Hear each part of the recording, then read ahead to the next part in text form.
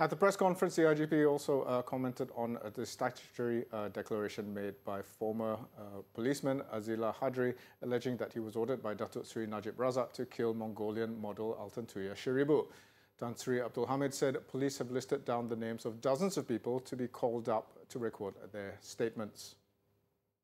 Beberapa orang saksi individu telah pun disenaraikan untuk dipanggil, diambil kenyataannya. Dan of course pihak polis akan menunggu apa juga arahan-arahan spesifik yang mungkin ada daripada Jabatan Peguam Negara. Azilah, who is on death row at Kajang Prison, reportedly claimed in his statutory declaration that Datuk Seri Najib gave the order to kill Altantuya.